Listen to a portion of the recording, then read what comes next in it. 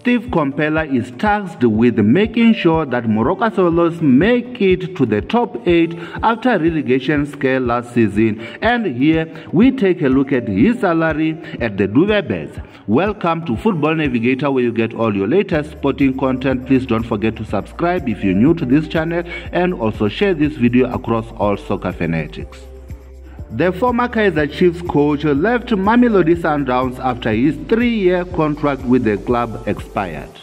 Although Steve Komphela had an option for another year at Mamelodi Sundowns, the coach opted to take another challenge as Rulani Mokwena wanted to have his own tactical team. There had been rumors that Komphela is at Moroka Swallows on loan from Mamelodi Sundowns, and Football Navigator can confirm that those rumors are not true. Komphela signed a 1-year contract with an option to extend for a further year, with the Maverick coach believed to be on a contract worth 200,000 rands a month.